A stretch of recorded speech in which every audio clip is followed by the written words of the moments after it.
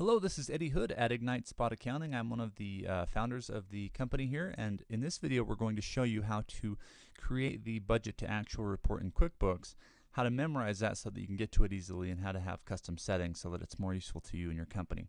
Once you've got the budget set up in your Excel spreadsheet with the Ignite Spot coaching tool, and you've also got that imported into the QuickBooks file like we've shown you in previous videos, you're going to want to be able to see how you're doing compared to your budget. In order to do that, you'll go to Reports, come down to Budgets and Forecasts, and then you'll go to Budget versus Actual. And just go ahead and click through into the report that you've set up. And this is what you get by default. You get pretty much every month of the year, and it will have the month, the budget for that month, whether you're over or under by a dollar figure, and then also by a percentage. And so this is a pretty long report because it's got 4 columns for every month. You can't print this out. You can't really analyze it super well.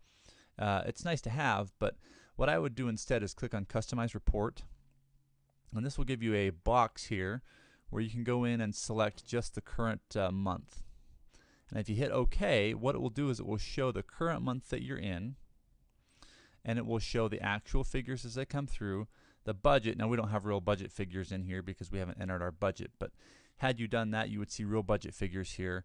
It's got some basic, data entry stuff in here.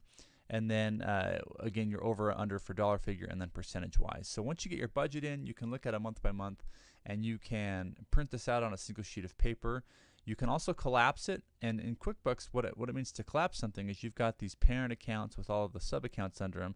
If I click collapse, it just squishes everything up into a really nice kind of compact report that you can look at and see how you're doing by departments or however you set up the report. So you don't want to have to rebuild this thing every time. You want to be able to memorize it. So if you go over to Reports and you go to Memorized Reports and you go to Memorized Report List, this is a list of the grouping of reports that you can have. What you'll want to do, and this is what we do at Ignite Spot, go down to Memorized Reports and click a new group.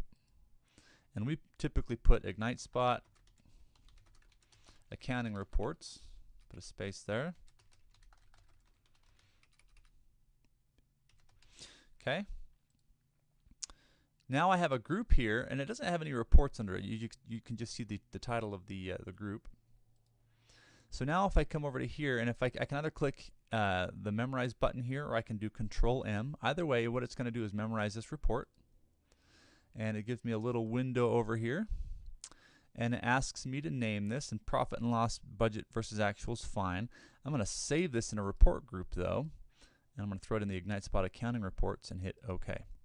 So now whenever I'm in QuickBooks, if I just want to see how I'm doing budget to actual, I can go to my reports, Memorize Reports, and I can come down here to the Ignite Spot Accounting Reports and see my budget versus actual, and I don't have to rebuild the thing every time. It will just be there the way that I have it set up. This is in its collapsed view here. I can expand it out again if I want, but since I memorized it that way, that's how it will come to me when I pull the report. And that's it. Thanks for watching.